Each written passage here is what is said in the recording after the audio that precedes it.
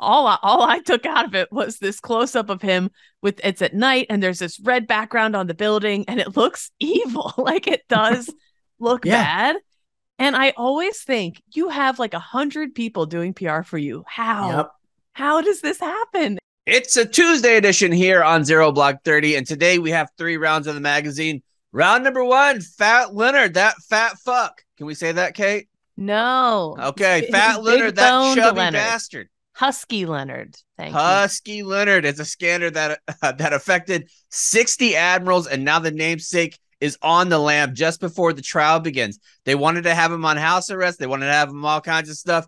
Turns out flight risk. This is a juicy, juicy story that affected so many at the top of the Navy. Round number 2, for your situational awareness, we want to tell you what vabbing is. It's incredible. We don't know if it's going to work, but we'll give it a try. And finally, round number 3, a serious round today, because I actually got to sit down with one of the attorneys who work for the CIA. And he is the guy that went through all of Hillary Clinton's emails, like on the database. Where's the gefilte fish? Remember that email, everyone? Gefilte fish? Explain, Kate. One of the emails was about gefilte fish, and it went mega viral because I don't know. True, okay, he did talk about that one. Great anecdote by me to kick off the show. He didn't talk about that one, but he did talk about some of the trials that he did or the cases that he had with like Manning, Snowden, some of the other huge cases that have involved national security and top secret details and things like that. If it's happened in the last 15 years, he's been involved. So he went through the different sheets, all the different information, and he broke it down pretty Barney style. So I'll be up front at the beginning when we're telling you about the show. It is probably the most out of my depth that I've been on any interview in 6 years of this show. That's always fun when you feel like you're just drowning and trying to keep your head above water talking to somebody. Anything combat story related, I could kind of like bullshit my way around and act like I know. These terms, the level of secrecy that goes on, I had no idea. And I was tripping over myself. So listen to the interview. It's great information, just so you have plenty of fodder that you can actually make fun of me for later as well. It's a good interview. I just did probably as poor as I ever have. So that's a good teaser for the show. But all of that is going to be brought to you by our good friends at WhistlePig. If you haven't tried WhistlePig yet, what are you waiting for? It's the best whiskey in the biz. You can get it at your local store. You can get it online. They have all kinds of stuff. They have the little Uncle Hammy thing, Bonnie and Clyde, Butch Cassidy, Sundance, Brady and Gronk. But the next legendary duo is Whistle Piggyback 100% rye and their new Piggyback 100% proof bourbon. They have a new bourbon coming out. Always keeping it 100. Whistle Pig match their Piggyback 100% rye with their Piggyback 100 proof bourbon. Piggyback 100 proof bourbon stands as a taller, bolder than the pack, and no other bourbon or rye duo on the market offers this big of an age, proof, and mash for a full scent of flavor. I don't know if we're allowed to. Are we allowed to say Flavor Town here? Flavor Village? I think so. I think it's out of this world. Yeah, it is out of this world. Try it. It's 100% proof, which means it's 50% alcohol by volume. It's a strong fella. So, or lady, depending on who you are, go to shop.whistlepig.com or go to a local store to pick it up. WhistlePig. It's this WhistlePig's a mean old bitch who don't take shit from nobody. Okay. That's right. Sure. We need to get it for that TikTok. Maybe fella. not. Get him chugging on Thirsty Thursday. We do. Our devil dog friend. Yes. And that's better than the peanut butter liquor that he drinks now, which is that's a boot move. I mean, this guy he's an old crusty Vietnam era or probably mid 80s era Marine. And he's out here drinking peanut butter whiskey. Bad look for the whole Corps, I would say. I agree. Got to do WhistlePig, my friend. All right, let's get going with the actual show today. First up, how was your weekends? Long weekends for everybody. Cons, we'll start with you. Overall, unbelievable weekend. I was down at my in-laws, my brother and sister-in-law, and they're the types of people that when you stay at their house, it feels like you're staying at a hotel. Just they roll out the red carpet each and every time. So that was very awesome. I actually have to give a shout out to United States Naval Academy. So I was there for the Navy and Delaware game, and those folks were very hospitable. They were very nice. There were a few folks within the athletic department who reached out to me and made sure I was very much taken care of. So that was very, very nice of them, despite my allegiances elsewhere. But I tip my hat to them because it really was first class all the way. Big shout out to my buddy though, Ryan Carty, coach of Delaware Blue Hens. It was really, really cool to see him get his first win as a head coach. I didn't think I'd get as emotional as I did. I saw him after the game and I gave him a big hug and I was kind of tearing up and just really, really proud of him. So that was just very cool to see him because he's been on the come up in the football world. The coaching world's crazy. Like how much time you got to put in and how that's pretty nuts. You have to really be on top of your shit. Yeah. So, I mean, for a head coach, he's considered a young head coach. I'm sure a lot of people saw the clip by now. He dropped a big old F-bomb in the post-game interview, which was a fart. Yes. Big old fart. No. And then, I obviously farted. That's how excited I was. When that clock ticked to 0, I fucking ripped one. Yeah. Unfortunately, Army lost. We lost, Coastal Carolina, I think, is going to have another good team again. So I'm not overly upset about that. One thing I wanted to mention, though, so I'm at the tailgate, and my niece is a senior at Delaware, so all her friends on the lacrosse team are at the tailgate. So they want to ask you, like, oh, what's so-and-so like at Barstool? And listen, we work with great people at Barstool, so I don't ever have anything to say. How many times did they ask about me? They asked about you. They did. And they're like, what's she like? How is she? Is she cool? Tough ass bitch who drinks WhistlePig. Yeah, that's it. Not drinking any of that pussy shit with peanut butter. Yeah. Okay. But no, so even if we worked with somebody who was a jerk, I wouldn't publicly say that to somebody I didn't know. So I would always just lie, even if it wasn't true. Sorry if that's an integrity violation. I see that as protecting somebody else.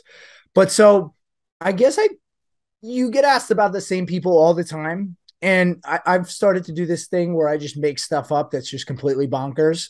Like they're like, oh, like what's Brianna Chicken Fry like, or what's Alex Bennett like?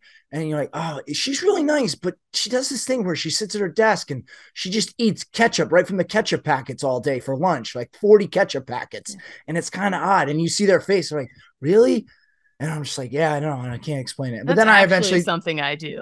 So. Okay. No, I eventually tell them it's fun, but you get asked all the time, like, oh, what's so-and-so like? You can only say so many times, like, oh, they're a really great person.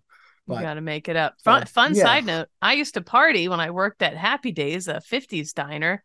I used to party with a lot of the gals. It was summertime. They went to Delaware, and I had a fake Delaware ID, and I used to go down there and party all the time when I was underage. And I got my ID taken at a bar there because you can't idiot move using that state ID in that state. They're going to know. And also it wasn't my face or my name, and I forgot my address. So a reminder to remember those things. Yeah. But overall, very, very nice weekend for me. What about you, Kate?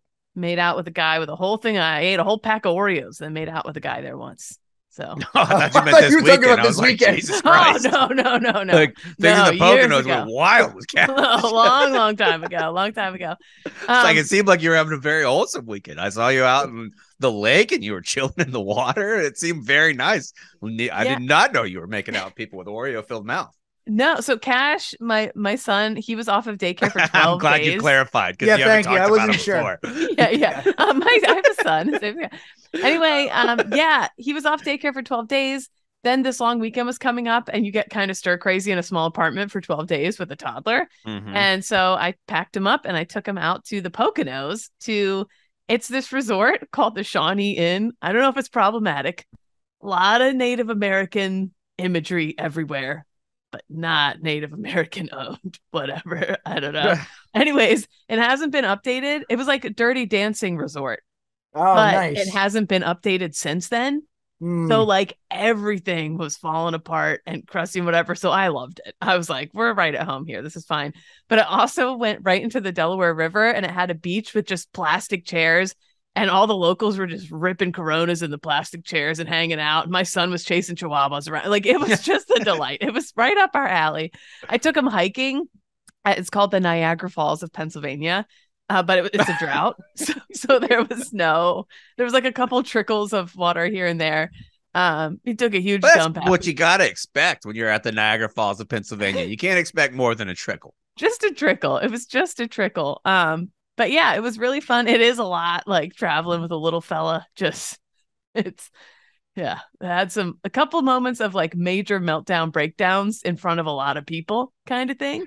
I'm curious about that because I always think if it happens on a plane or in a store, I always think to myself, well, you know what?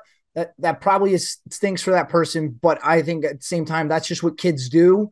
And everybody's kid did that at some point. So why be embarrassed? How do you feel you about always think your kid is the first kid that's ever done this. And Yeah, in the I moment, feel it's like just like the worst feeling ever. Because you hate your kid. You want your kid to shut the fuck up. And everybody's looking at you like, get that kid to shut up. And you're like, I'm fucking trying here, dude. I've been Well, in this shit all day. yeah, it was Sorry the that it's end of the taking you day. longer to get your Snickers bar, you piece of shit. I had ordered dinner from the hotel to just take it up to the room because I know I can't eating out with him. It's just me and him, so it was like a lot to. And you're not exactly a fast eater, anyways. No, so I No. ordered the takeout, but they're like, that'll be like 20 minutes. So I'm like, how do I keep him busy? He was hungry. How do I keep him busy until then? So we go out. The hotel had this big, giant, long patio with a bunch of rocking chairs looking out onto this lawn where a wedding was taking place. And the wedding had just started. And it was quiet. And all the hotel guests, though, are out on the patio watching the wedding. And I take him out and I'm holding him. And he just starts wiggling my arms and goes, he just screamed at the top of his lungs and climbed up to my shoulders. And I was like trying not to on the steps. And he's screaming at the top of his lungs. And I'm trying to get him inside. It was like, it was like this whole big thing. I get inside and these two like moms who were clearly having a staycation away from their family. It was just these two moms that were drinking Nooners in the lobby. And they were like, they just like, it was enjoyable for them to see another mom struggling. Oh, used to be there. I remember the days. Yeah. And also finally the last note, there was this little brewery right behind the building with like a big outdoor space. And I was just sitting there. I only had one beer. It was just, I was like, oh, I'll just try blueberry beer. And I got him to sit down next to me to watch his guitars playing. And there was a bunch of stoolies that were like, yo, Kate, are you just here by yourself? I'm like, yeah, just crushing beers with my son. And it was, guess you had to be there. How was your weekend? It was fun. I went to Dave and Buster's, which made me feel awesome. Me and Cardi had like the greatest time yesterday. We dropped like $100 on games, very intense games of skee ball. They have some new games there. They have a new game there called dodgeball, where they have like fake targets and you get the regular balls and you get to whip them as fast as you can at these things. That's and the cool. harder you hit somebody, the more points you get. And they had axe throw and all kinds of stuff. It was a great time doing that. Also, this is probably the biggest news of the weekend. I've turned into like incense. I like when my office smells good because Annalise gets to figure out what the upstairs is going to smell like. Oh, you're an incense guy? I'm not an incense guy, but I was at this place and I saw this. It's almost like show and tell. Hold on. Oh God. Any store I go into that has incense, immediate headache. I can't stand it. Yeah. And this incense is not something to fuck around with at all. Look how long this incense is. Oh, man. Oh, That's God. Are you going to intense. start wearing a drug rug? Are you going to put a little tapestry up in the background? Maybe. It's 19 inches. This is 19 inches of incense. Guess how long this bad boy lasts? A week. 3 hours. And it is heavy smoke. Heavy. My whole office smells to high hell. It's awful, but I mean, it's. See, I think incense. I think back to when I was an altar server and we had to do the incense at the funerals, and that stuff was just all up in your nostrils. Get a chalice, like a mace chalice thing to swing around. You could kill somebody with that thing. Yeah, it's called morning that's glory. my incense. There you go. Look at you, hippie chaps, getting a little hippie-ish with it. Stinks. I don't Hell yeah. I like that in here more than like once a week. Anyways, let's get going with the story about Fat Leonard. Kate, what we have for round one, number Leonard, one? Please. All right. The military contractor, and by the way, this comes to us from the San Diego Tribune, San Diego Tribune's awesome. They track a lot of I guess there's so many. I'd say bases anything California-based, Marine or Navy, they are the number one source of information to go to. Oh yeah, hot patootins over there at the San Diego Tribune. The military contractor known as Fat Leonard, the mastermind behind the worst. And round number two, we're going to suck off the Cincinnati Enquirer. It's going to be great. Oh. We love that one. For any military people, any veterans in Cincinnati who are acting up, they're the ones you want to go to. Oh yeah. The military contractor known as Fat Leonard. He's the mastermind behind the worst public corruption scandal in U.S. Navy history. And he was only 3 weeks away from being sentenced in the case. Well, guess what?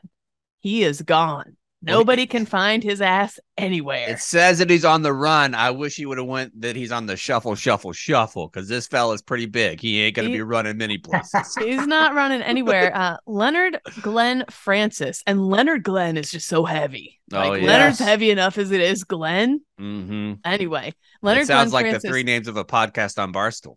It does. He has been under house arrest. Well, he cut off his GPS monitoring ankle bracelet and absconded from his San Diego mansion sometime Sunday morning, according to... How do you do that? How do you cut those things off? I thought they were indestructible. No, just scissors. Oh, okay. Pat's mom got us these badass scissors for Christmas. You can cut through a penny with those things. Wow. Okay. Yeah, I don't want to brag. I'll show you guys after the show. It's sick. Cutting shit up radio. Yeah. Francis, a Malaysian national who ran his military contracting firm Glenn Defense Marine Asia out of Singapore, was arrested in a San Diego hotel room in 2013 as part of a federal sting. His company serviced visiting Navy ships in ports that he controlled access to across Southeast Asia. And for years, he bribed U.S. Navy officials, many of them in the 7th Fleet, for their influence and access to military intel, allowing him to earn millions of dollars from Navy contracts. So basically, they'd give him a heads up. He knew what military ships were coming and when and going and what they needed and blah, blah, blah. So he'd be the first to put in for these contracts. And then he was also bribing them so he'd get the contracts. And he was bilking, say, maybe I'm making this up, say it cost $1 million to clean a ship when it came into port. He would charge like triple that. And somehow it always got through. He was always the one who won the contract in these ports. Some background on that whole thing. We're talking at least $500,000 in bribes, fancy pants travel expenses. So he would take these officers and send them on fancy trips. He'd buy them luxury items. And of course, prostitutes. They were fucking, okay? And that was a huge part of it. He was getting a lot of these high-ranking officers prostitutes. The initial naval officer co-conspirators labeled themselves as the cool kids and the wolf pack. Just awful. Just, this is exactly what I picture naval officers as. Just a bunch of fucking dorks. Yeah, definitely the kids who got bullied all through school growing up and then, finally have gotten a little attention and they're like, yeah, guys, we're cool. And they come up with these lame ass names. That's unbelievably terrible. The cool kids. It's also kind of terrifying that high ranking naval officers were willing to sell out. And so many of them were willing to sell out so quickly for a trip to go snorkeling and bang a hooker. You know what I mean? And that point was really highlighted by one of the former secretaries of the Navy, Ray Mabus, who was talking about this situation and how almost all officers that were in that fleet and in that region of the world were involved. I told Cons before, it almost is like the naval version of McCarthyism, where if you got pointed out by McCarthy, it was like you were communist. You were communist until you weren't, and you had to prove yourself. If you were mentioned by Leonard Francis, you were part of this until you weren't. So they had the presumption of guilt. But you probably were. Yeah, you had the presumption of guilt rather than innocence. As soon as he said your name, they thought you were in. And to the point where it was 60 different admirals. Now, when we're talking about admirals, that's high-ranking folks. Everybody is 07 and above. There's not a whole lot. So to have 60 implicated that's got to be, at the minimum, I don't know how many admirals the Navy has, but I would bet that's got to be at least like 10%, right? Yeah, I was going to say there's 600 admirals in the Navy. That would be a lot. I was going to say there's probably only a few hundred. It's not a rank that most people reach. So for there to be 60 is significant. Then again, you're far from home. You're hanging out with the other admirals. You guys are all good buddies, and you hear them whispering about how they're in the wolf pack. Well, I want to be in the wolf pack, Right, you want to be in that. So basically, we're having this story because this thing changed the way that they're doing contracts. It changed the way that they're looking at like the IGs, how the IG operates. This is a big fucking deal, and they thought for a long time that Fat Leonard was going to testify against all the other military members. And that's not going to happen. He wasn't going to do it, but now he's on the lam because he knew that he was going to most likely go to prison too.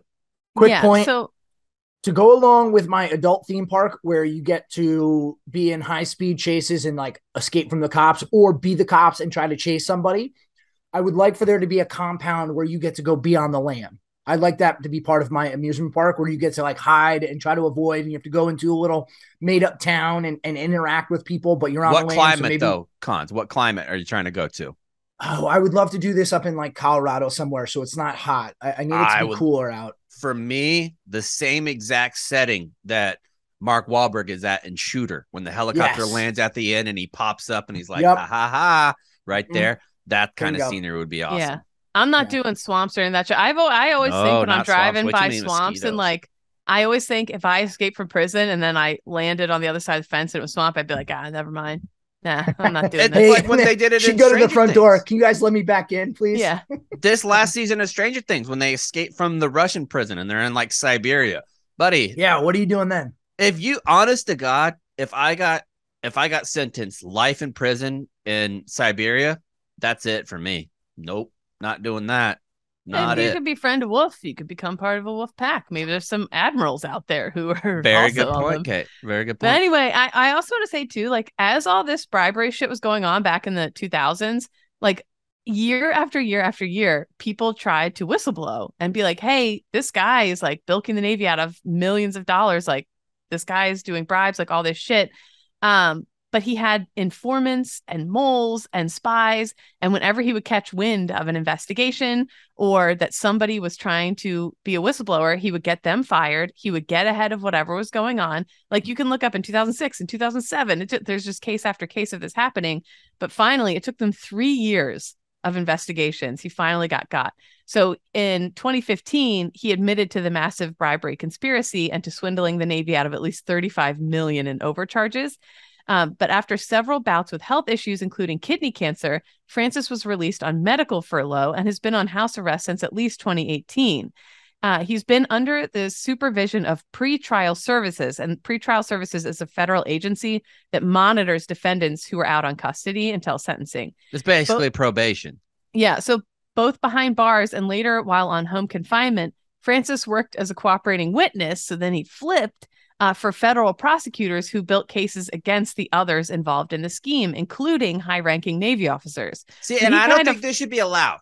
I don't think the person at the top of the pyramid scheme should be able to inform on the lower ones. It should be always the other one. Like, why are you going after smaller fish when the biggest fish is there? I guess because they were the uniform members, and then you could make the argument that it's worse for the uniform members to be doing this than the foreigner contractor. Right. I think because he's a foreigner and they're like, okay, fuck you for doing this, but we need to focus in-house and what's happening here is like that the way I see it. Yeah. So his sentencing date had been put off for years as he assisted prosecutors. Basically a rat here in Jersey. Am I right, Gons? We'd call this guy a rat. Fucking brat. Yeah. Rest in peace, Big Inch, for anyone to watch that show, Mob Wives.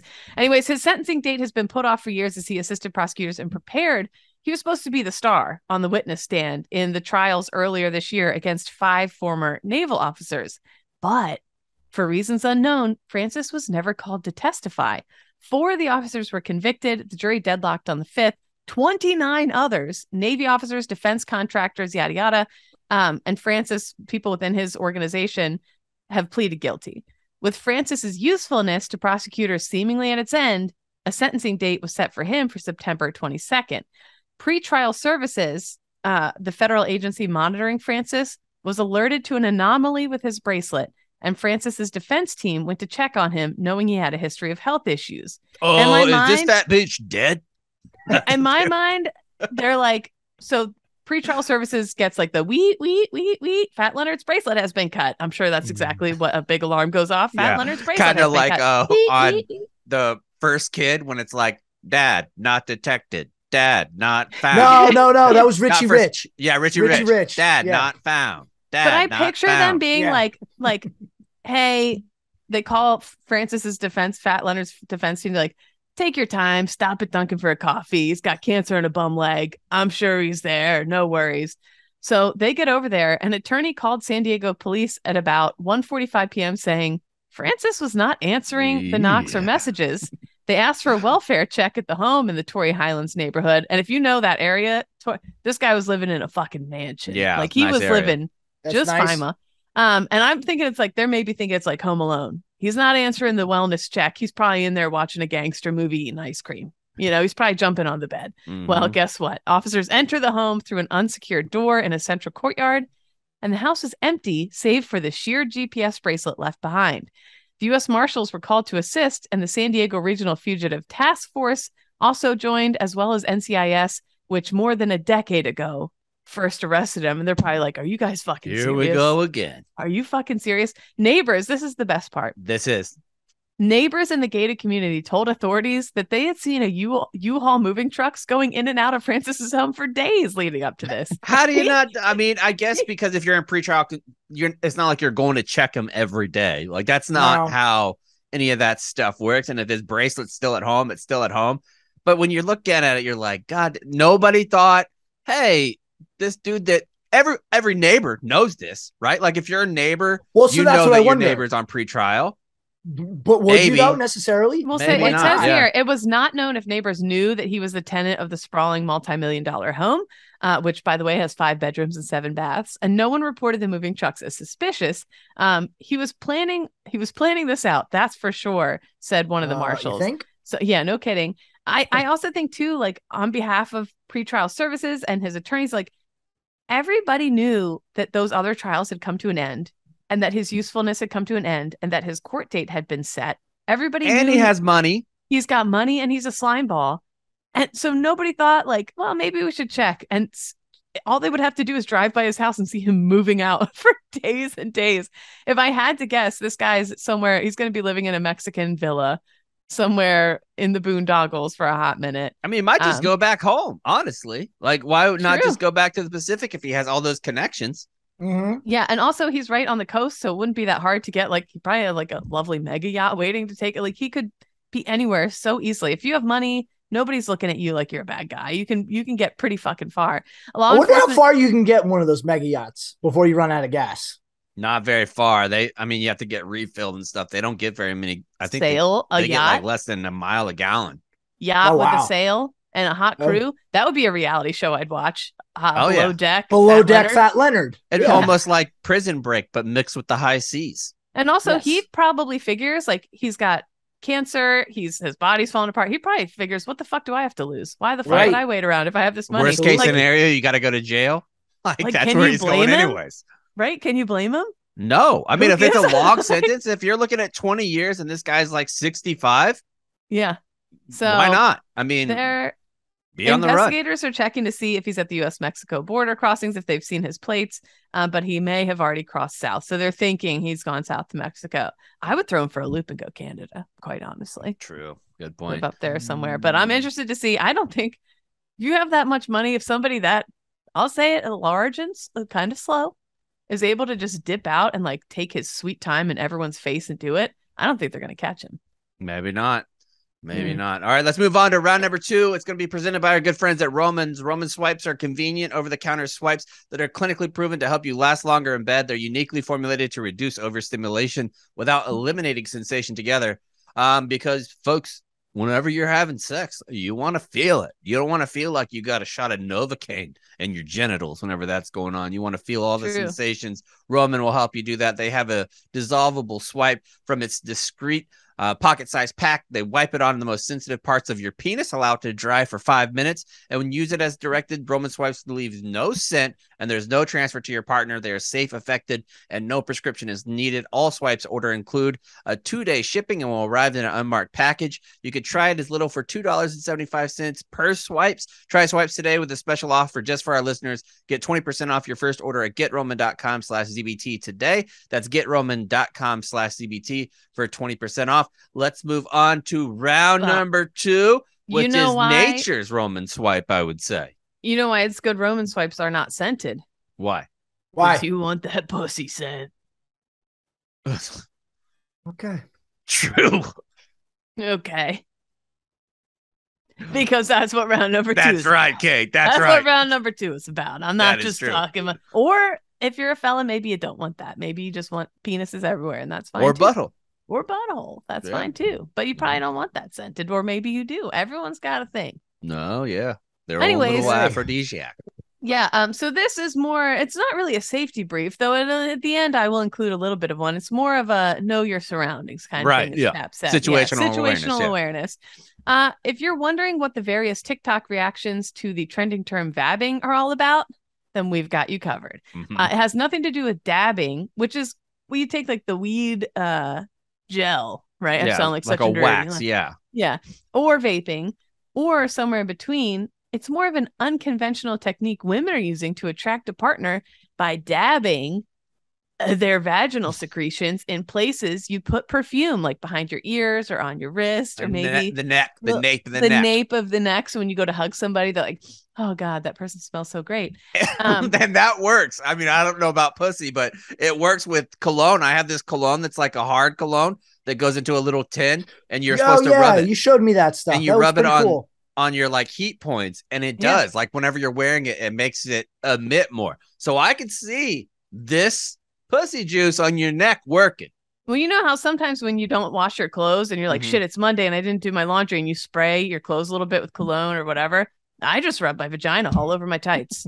That's what I'm like. Like a chihuahua in heat. Yep, exactly. The theory, supposedly... Don't rub your ass on the carpet again, Kate. I just go scooting across my jeans when that happens. Kate I just lay all my worms. dirty laundry out and scoot. The theory, supposedly the natural scent contains pheromones, which can attract potential partners and influence romantic activity. A number of women have been sharing their experiences with vabbing on their TikTok accounts, with many singing its praises. I did it right before I went to the gym, and then that guy hit on me while I was working out. Vabbing works, said TikToker Julia, regular vabber, told her viewers. Sexologist and psychotherapist Carolyn Costa, longtime stoolie psychotherapist Carolyn Costa, has been open about vabbing with her followers, explaining that she has used the technique for around 20 years, but with current partners. So guys, fellas, if you're listening out there and you're with a lady and you're thinking, man, I don't know when I fell in love with her. Maybe she's been rubbing Lizzie juice on herself and you didn't know it. Put some extra stank on it too. Maybe putting some extra stank on it. Okay. Yeah. I employ vabbing or encourage vabbing and recommend it as part of a mating ritual with a current lover that already loves your juices, she said. Christ. I do vab a little bit in my pressure points so that when my lover comes over, he's getting the ultimate sense of me. It drives people wild and I love it so much. This reminds me of that Saturday Night Live sketch with like a real hairy what's his name? Will Ferrell. And he's like, hello, my lover. Oh, yes, lover. Do you want to... Rachel Dratch. Rachel Dratch, yeah. My lover's in the jacuzzi, in the hot tub. In the hot tub.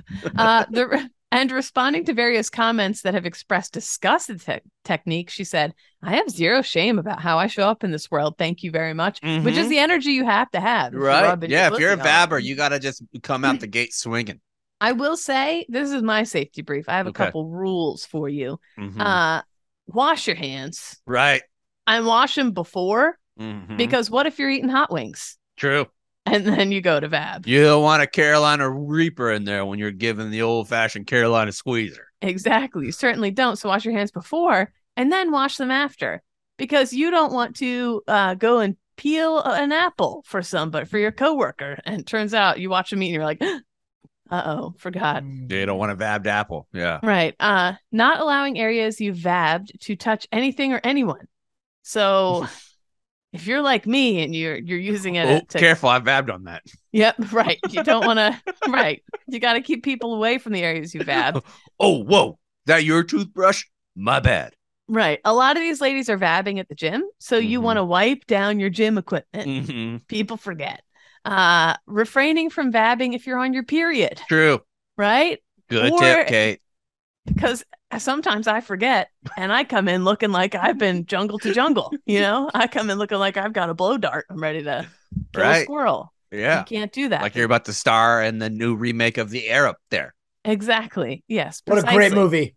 Also, if you have a Jimmy Dolan's Shake and Bake. True. Love that movie. If you have a sexually transmitted disease, there's no shame in it. We're all in the military. I'm sure we've all dabbled in chlamydia from time to time.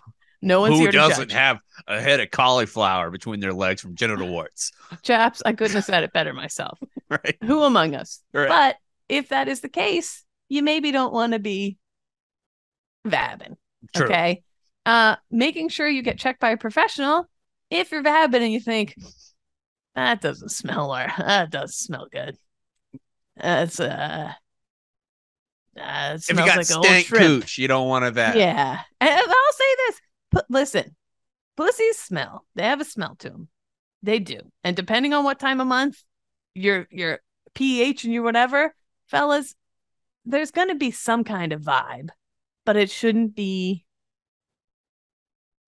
Anyway, watch out for that. So, fellas, if you want some good pants, fellas, make sure you go with Birddogs. If you don't have any Birddogs pants, sweatpants, or joggers, you're missing out because they're the most comfortable bottoms of all time. All of them are available with or without the built-in underwear. They have the pants stretch khaki slacks that feel like sweats. So you can wear them to work. They have the joggers. I wear them all the time. They're the best pants planes, I would say. Like or plane pants, because whenever you wear them on the plane, uncomfortable flyers have got to go. I feel so bad for these businessy folks that are wearing suits and shit on a plane, being just so unbelievably uncomfortable. You should go with our friends at Birddogs and then change into your business attire when you get out. You could do this by going to birddogs.com. Go to birddogs.com, enter the promo code 0, and they'll throw in a free Birddogs white rope hat. That's birddogs.com, promo code 0, and boom, a free white hat with a pair of your Birddogs are going to show up. The most comfortable bottoms with the built-in liners. Feel the comfort of the built-in liners today. If you're swimming, if you're doing whatever, you could just throw them on. You don't even need an extra pair of underoos in your bag. Amazing. I think what's great about Birddogs too is you don't look like a slob either. I think there's a difference between being comfortable on a plane and looking like a total bag of crap. True. So with Birddogs, you're still going to look very presentable. That's true. And they have the built-in boxers, so if your lady's vabbing, you're still being held in place. The pheromones aren't getting you going. You're being held in place. Yeah, you don't want to be too much of a boner on a plane. You want to make sure that's how you go viral, my friends. I was watching The Bachelor last night, and it was very kind of them. There was this dude, he was sitting out with his new lover, like who's also been having sex with multiple people throughout, which is fine. I don't know if that's something that I would want to deal with. Like while I was trying to find a potential partner of them also banging down a bunch of other folks. I'm not sure if I would be into that, but they're sitting on the beach. Lovely scene. They gave this fella a towel to put in his lap because they were going to do some light kissing while she was in a thong and all wet and shit. And they're like, this dude is going to get a fucking boner. If he'd have just been wearing a Birddogs, they'd have just been like, let that boner flag fly, my friends. We're going to secure it because we got the built-in liners. Yep. Just tuck that thing. Just fucking tuck it in. Call it Justin. Justin Tuck is what they do there. All right, let's move on to the interview that I have with it's an important interview. It's a very important topic. And we led into it with some ridiculous shit. I feel like we always have like I call them real people, serious human beings with real jobs. I feel like we have them on the show, but always when we have these people on the show, these impressive people, the topics before that are like silly hat radio. It's like, and now we have something very serious to talk about. But I think it's because we know we only have a certain amount of time that we can be serious. Like we have to have the other parts.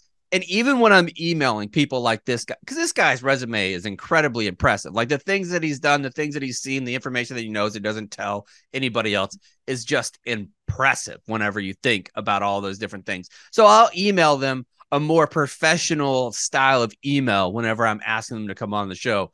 I've read your email and seen a lot of your professional correspondence and all blah, blah, blah. And then they'll be like, sure, dude. Yeah, I'd love to. And they reply back like a normal person. And I'm like, oh, well, now I look like a fucking idiot. That's exactly what happened here. He was super cool and I was a big old nerd. Let's have him on the show. Here he is. All right. For those that have been listening to this show for a long time, you know, we're not very smart in international matters. And we are honest about it. I think that's what separates us from a lot of military shows. We don't know the ins and outs of top secret and all the different levels. So we wanted to bring on somebody who could. And I found a great one. His name is Brian Greer. He's a former attorney with the CIA's Office General Counsel from 2010 to 2018. He served as the chief of staff to General Counsel. And so you could already see there's a lot more that's going on after that bio, but he's been involved with some big cases like last names of Mannings and Snowden and Clinton. So you might want to hear from him. Brian Greer, thanks so much for joining us, my friend. Thanks so much for having me. Happy to be here. Yeah, so we're excited to talk to you because there's a lot of information floating around, and depending on where you get your news from, that's basically the slant that it takes. So I wanted to just hop right in. And when you first get read in, CIA attorney and things like that, how long does it take you to really grasp the ins and outs of the security of the United States, the classified system? Yeah, the classification regime is very complicated, and coming into it as being someone new to it, it definitely takes some getting used to. I'd say I was in the job for at least 6 months or so before you really fully grasp it. And my job starting out was in litigation, where your job is to litigate classified information, and it's to protect it in litigation. So I was more focused on it than your normal rank and file CI officer or any other IC officer. And it still, I think, took around that long to fully understand the ins and outs of it. And then, of course, that grew over time, but it was really around that time that you finally grasp it. And so what you can conclude from that is a lot of people out there who you see who A, have never served in government, or B, who did but didn't really focus on classification, don't really understand it that much. And that's why it's hard to sort of know what to trust out there. And with this current case with President Trump, obviously, is the reason why you're here and talking about all the different classifications. People aren't just interested in it for no reason. I've seen so many different attorneys and people that are known to be attorneys, they're pundits on TV, talking about the amateur hour that are some of President Trump's attorneys that we're seeing. Is it when you have this type of classified information, human sourcing, things like that, can any old defense attorney be his attorney whenever it's dealing with matters like this? Or does he have to get somebody who also has clearances, or do they have to be like read into it? Or how does that work? If he were charged and indicted, he would, if classified information is at issue, he would have to have attorneys who can get cleared. There's a process for that for criminal litigation. It happens all the time. It is typically a more limited clearance, meaning it's not something that's going to stick with you necessarily for your career. It's for that particular case. But the attorney will be vetted more quickly than it would normally for like a normal year-long background check or something like that. But they can definitely get cleared to that level if they pass all the suitability criteria, which sometimes might be questionable. And with somebody like you that's worked in this field for a long time, for 8 years, everyone's also saying this is unprecedented. Is this level of information that could be leaked or that is being handled inappropriately, is it really unprecedented? I guess the volume and sensitivity, sadly, we've kind of seen in recent years. We've had, just working backwards, the Schulte case, which was the guy who leaked a lot of the CIA hacking tools. That's tremendously damaging. I mean, that's stuff that's all out there, right? I mean, maybe not all, but a large chunk was released on the internet, and that's stuff that's can and has been used against us by adversaries. So, there's that case, there's Snowden, there's Manning. So the volume in those cases and the sensitivity, at least with Schulte and Manning, was sort of on par. I mean, but worse in that it was publicly released. Here, it's obviously just the seniority level of the person who committed that crime. Right. Potential crime, I can say. Pretty far up there. And so when you're talking about researching all this and the DOJ and different groups that are doing the investigation, I'm sure there's many of the alphabet soup that are involved with this type of thing. Do they really try to put in a process to hurry this up because there is going to be so much national attention? And I feel like the longer this goes out, the slower the information comes out. You almost can feel the country tightening in certain ways. Yeah, I mean, the immediate imperative is just getting your arms around the documents. And obviously, the FBI has been criticized a little bit by some folks by taking too long. I can understand why they did, given all the sensitivities at issue. And the need to not just go immediately search the house of a former president. But, I think the immediate imperative was just getting their arms around the documents. Now, we saw today, there's some empty folders. People are speculating, do they really have all the documents yet? That's the real imperative. The case can take its time. As far as I'm concerned, there's reporting that they'll stop, not do anything during the election period, which makes perfect sense. And I do think, everyone's gotten very used to this amazing transparency that we've had with this case, with the court filings and stuff like that. That's obviously unusual and frankly unprecedented in criminal cases. We're about to go dark. We're not going to have these court filings coming up anymore, even if the special master litigation continues. Which is frankly really how it should be with a criminal investigation.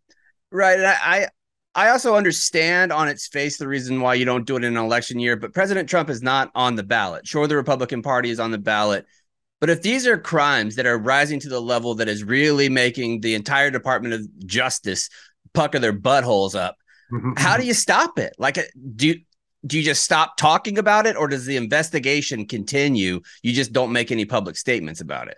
Yeah, I think the investigation will continue. Again, I always don't trust any real press reporting unless it's confirmed, and this was anonymous reporting. But I would imagine what the tack they'll take is they wouldn't do anything in terms of charges.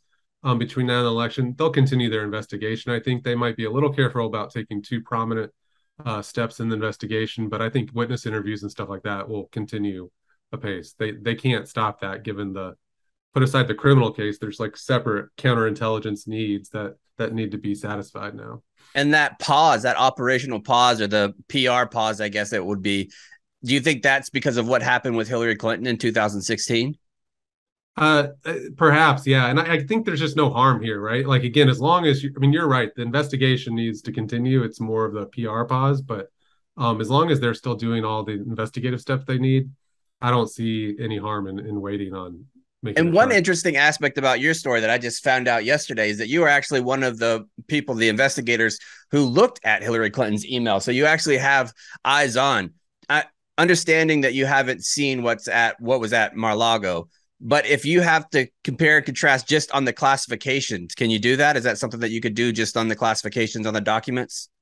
Yeah, I mean, I think in total she had 22 emails that were sent to her that were identified as being top secret. I can't guarantee I saw all of them, but I think I saw a fair chunk of them.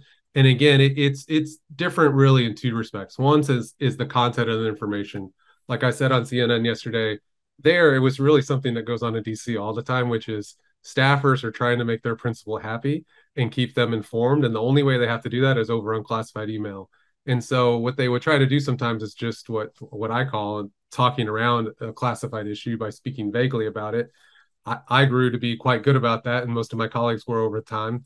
A lot of people aren't, and her staffers just, at least on 22 occasions, maybe not every time, but just sort of went over the line of being a little too specific to where the documents were, I think, technically met the criteria for being classified. But like I said on CNN, I don't think like a human source would not have been exposed.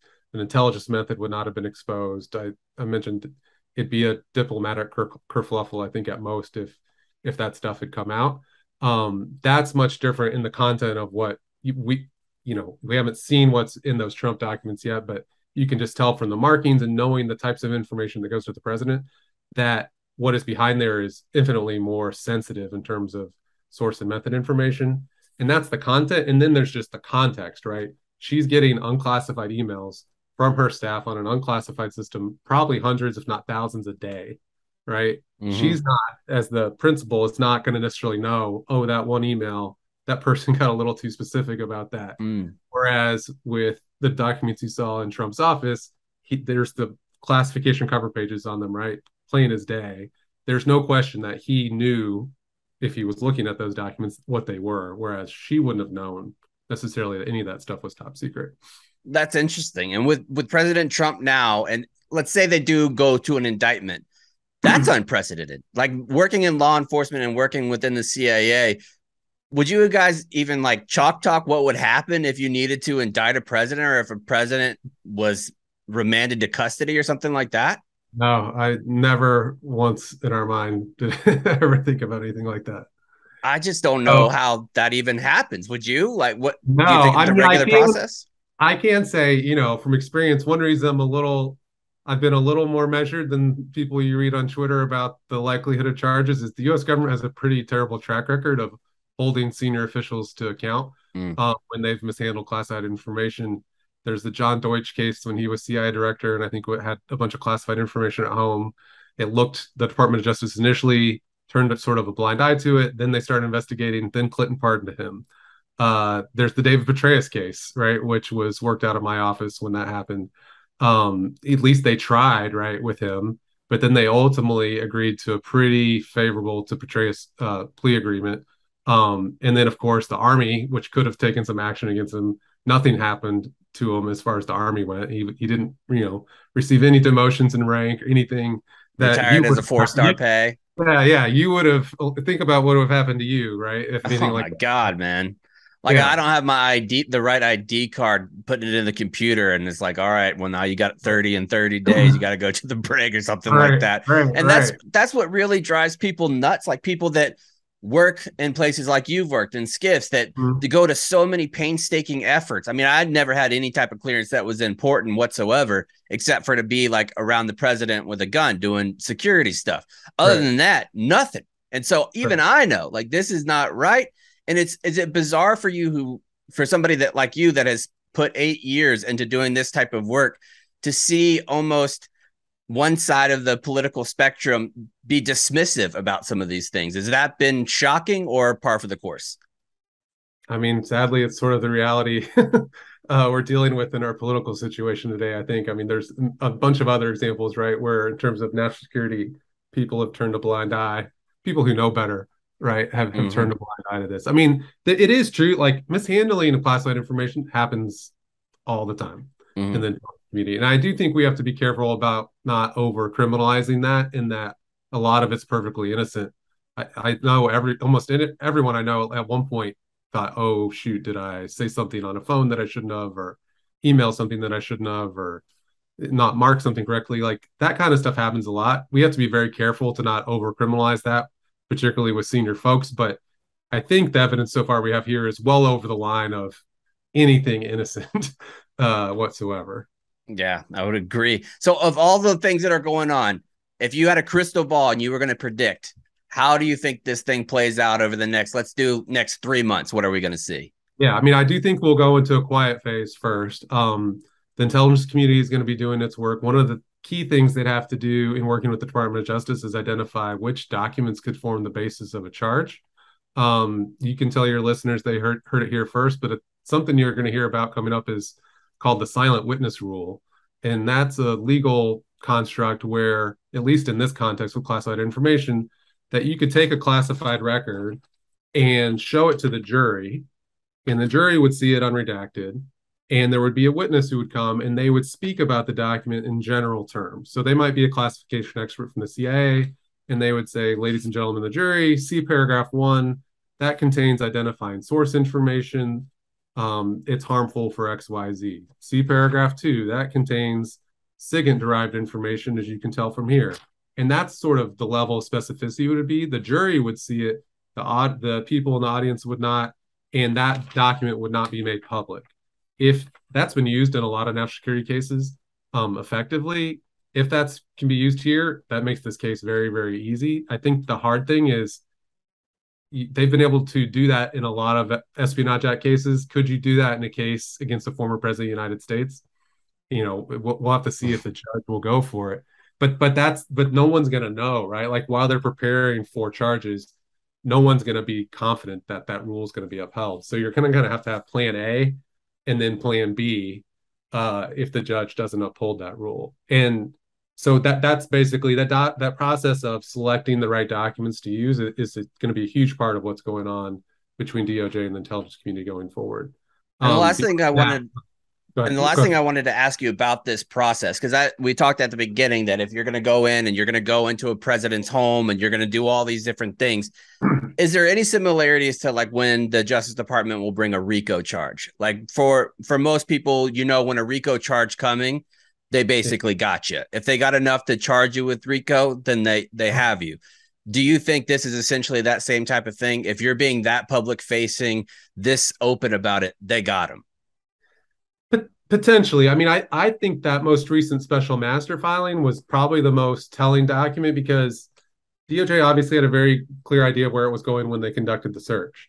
Then they had 3 weeks to process the returns, right? If they had... And this isn't one person in a room. I imagine this is a ton of people. Yeah. Right. So they've had 3 weeks to go through all that. So they have a much better idea now. Like, where the documents were located, how many there were, what did they've even been to look at what they say. So I think they have a much better idea of the likelihood that they might bring a case now.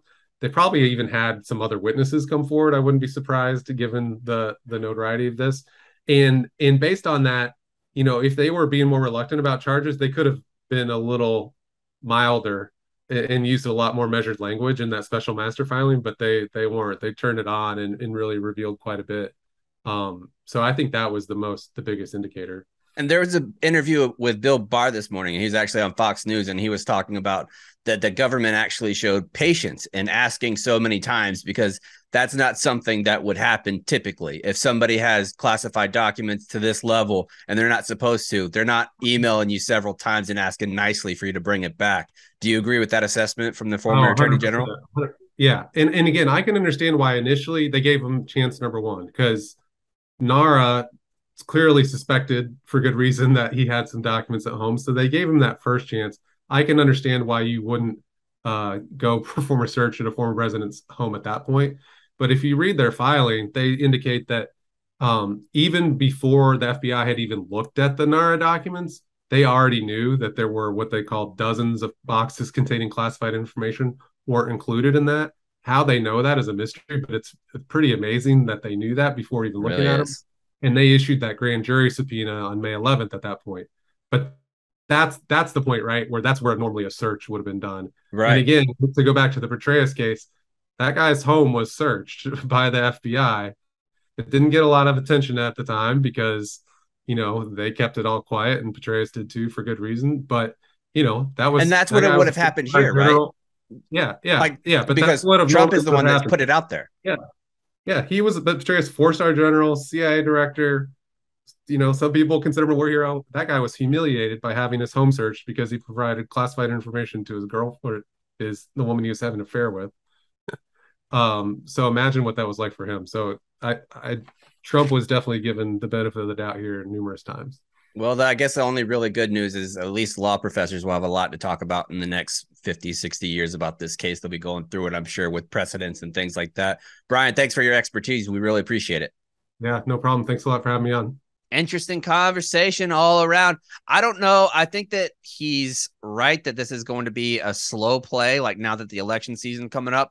How do you guys feel about that? With what he is saying might be an investigational pause or just a PR kind of pause where they're not going to be talking about this case to the American public. Do you guys think that's the right decision or the wrong decision? So while I will say that the wheels of justice move slow in this country, regardless of the level of crime, the process of going through everything takes a while.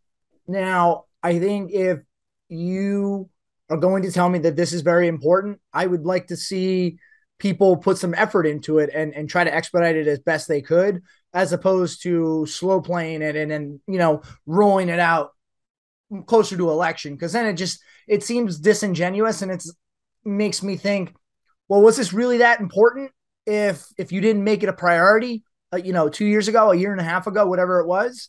Or is this really just a ploy to impact his candidacy? And if it is, all right, we'll just, they're never going to say that. I think the best thing they can do, I guess what I was getting at is that I'm just kind of jaded by all of it. And to the point where I just I don't know. And I think the best thing they could do is don't play around. I feel like you open your political playbook and it's like, how can we best utilize this for whatever? Right. It's like, no, we're all so sick of that. Just be as transparent as fucking possible and just chop it up in the best time possible. I don't know. Does that make any sense? No, it does. No. And I think that's kind of what he was talking about in the interview. He was saying that there is so many different elements here to this case. And anybody else, these steps would have taken place right away. And it showed how much they knew this was a politically volatile thing by being like, come on, please, man. These are human sources. We have all these different documents that we need back. And it took a year and a half. Normally you'd be in jail like that. You take those types of documents. So I don't know how they and he said the same thing, basically, that he doesn't know how they make the case to the American public if there's all kinds of sensitive information, because you're not going to be able to say what was in there. It's a shit show. It's just going to be a shit show. And American politics for the next however many years are probably going to be a shit show too. So, which is great. But do we just accept that? Do we just accept that our political world in this country has become just an abomination and we just live accordingly? Or do we make an effort to bring it back to some sort of semblance of what it once was? And that almost feels like a fool's errand, though. I don't know how you would eliminate, because you need to eliminate social media. You didn't need to eliminate those all days these different dead, cable man. news. I think those days are dead. Because you have such readily available information. This is something that years ago you wait until the entire situation kind of unfolds and they drop one big article explaining it. Now it's every single thing. There's a new update, and it's going to be twisted and turned. And eventually it just gets back to the same thing. It's a football team. Politics right now are a football team, and you just want to see your football team win. That's it. Yeah. And you don't care what it does to the other side. Speaking of, can we talk about the speech, the optics of Oh my God. Yes. Yeah. Thank you. So if you zoom out, it's supposed to be like red, white, and blue on either side of I'm talking about the speech that Biden gave last week where he had Marines behind him, but ultimately a lot of people didn't like all I took out of it was this close up of him with it's at night and there's this red background on the building and it looks evil. Like it does look bad. And I always think you have like 100 people doing PR for you. How does this happen? If you have the blue behind you, and it's it's so infuriating because it was a great speech. Like the speech that he was talking about, like the substance of the speech was good. And now people are just talking, even a week later, people are just talking about the optics behind it. And it's like, that's an important speech. But I also thought, where does he give this speech that doesn't come off as incredibly political? He can't do it in front of a joint session of Congress. That me and my wife were talking about this yesterday. He can't do it in front of the joint session of Congress because all those crazy MAGA Republicans, the ones that he's talking about, like your Marjorie Greene Taylors and your fucking Lauren Boeberts and like that ilk, they're all going to be screaming nonsense whenever you're doing a joint session of Congress. If you're talking about that, you're going to do it from the Rose Garden? No, because then you're making the White House political. You can't do a political speech in the White House. All these different scenarios. Where do you do it? So you pick a spot. Why the fuck do it at nighttime?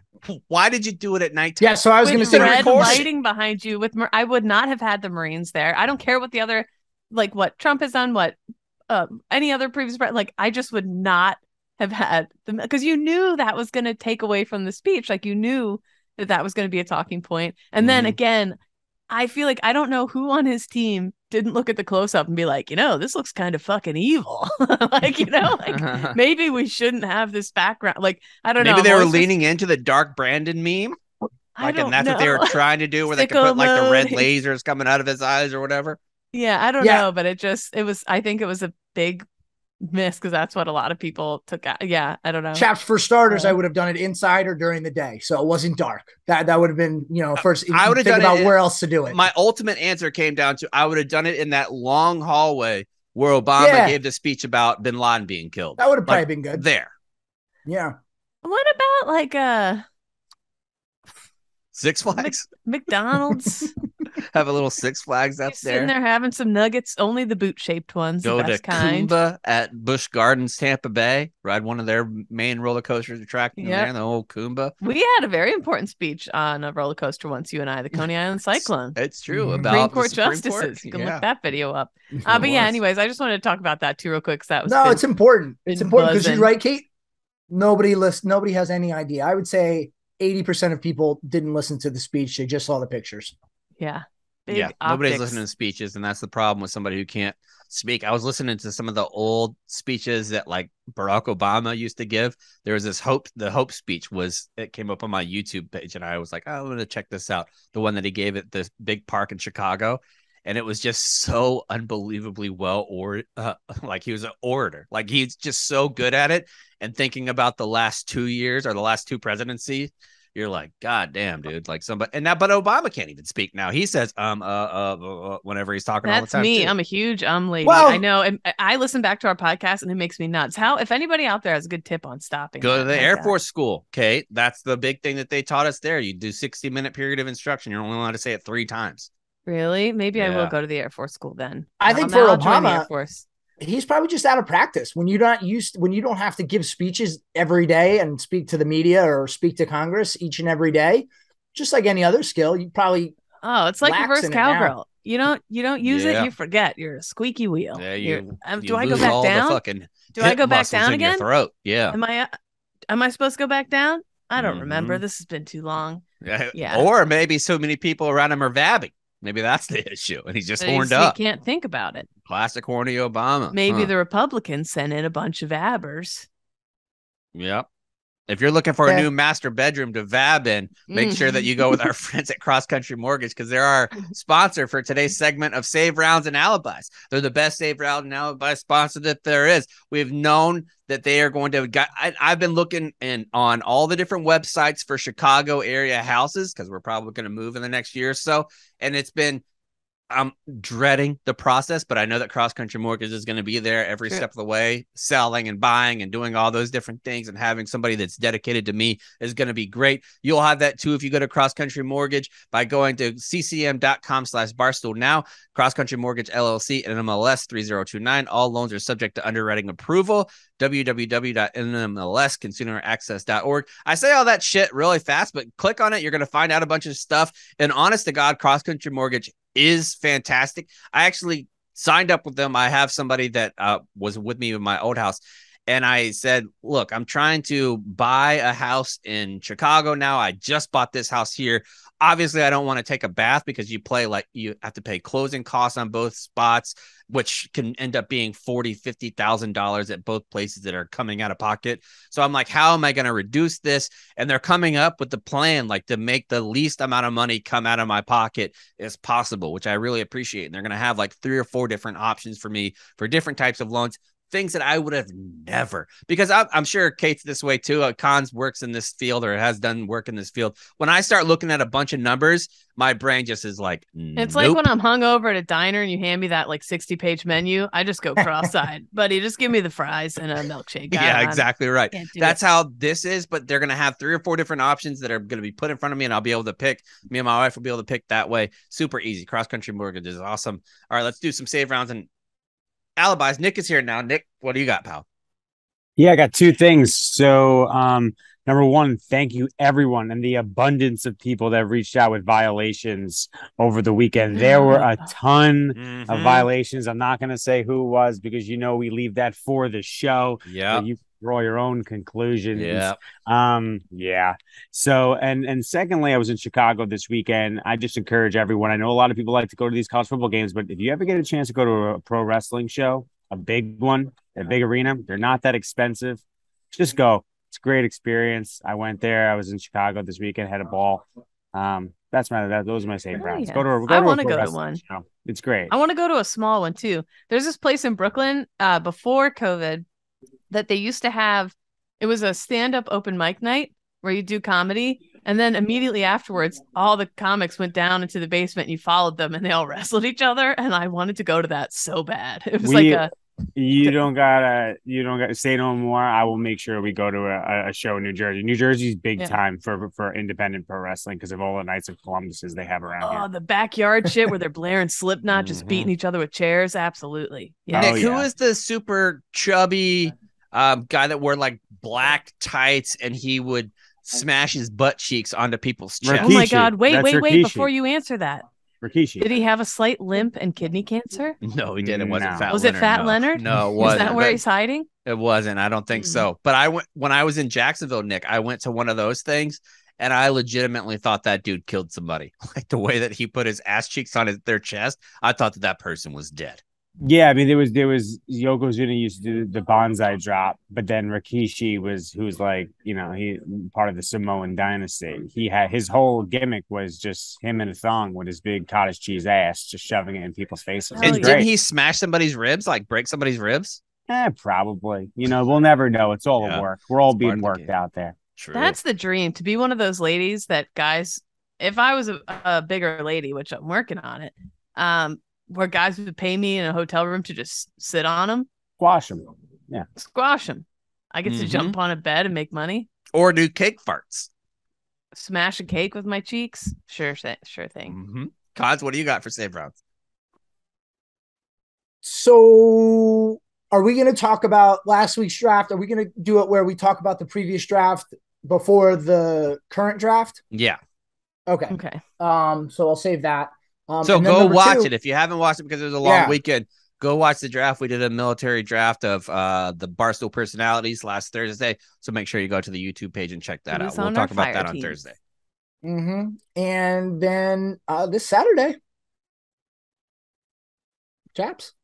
What? Do you have any idea? Is it the Roadrunners playing Army? Oh, yeah. Roadrunners Army. Oh, yeah. So Chaps is a huge Roadrunner fan, Chaps. Is it down at UTSA? No, it's at West Point. West Point. All right.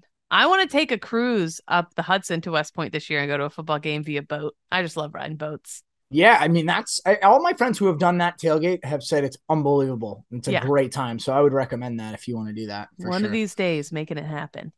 So looking forward to that game on Saturday. Yeah, we could talk about that on Thursday too. See if we can have a bet that you'll get out of again. All right. We're probably not going to have a bet. Honestly, why would I do that if you already were such an integrity violator that I can't trust you? Like, so why would I do a bet? Because I would do it. If I lost, I would automatically do it. You won't. So there's no reason for us to even have a bet. But we could talk about that on Thursday. I don't really have anything. We'll be back here then. I don't know what the draft is going to be. We'll talk about that after the show, I guess, and we'll put it out there to see if we have any ideas. By the way, I have a couple save rounds. I've been getting a couple Jody stories that I'm compiling. If you have a good Jody story, like a real epic one that you've heard through the grapevine that you can relay, that whatever, hit me up. Let me know. And then also, too, I had someone reach out to me. The 10th anniversary of the attack on Bastion is coming up. And that was the most aircraft that we've had destroyed since the Vietnam War. The first time guys in, what do you call aviation, got in the fight since like World War II. So if you have stories that you think are important and anniversaries coming up that are important to you, that you want to talk about, that you want to share, I would love to hear from you. So hit me up. And too, if you just have any epic story that like blows people's dicks off and flaps off in the smoke pit, hit me up because I want to start sharing more stories just from the veteran community out there. I don't care what you do for a living now. If you have a good yarn, I want to hear it. So let me know and maybe we'll have you on the show. We'll see. So that's it from me, I think. All right. We'll be back here on Thursday. It's On the Retreat.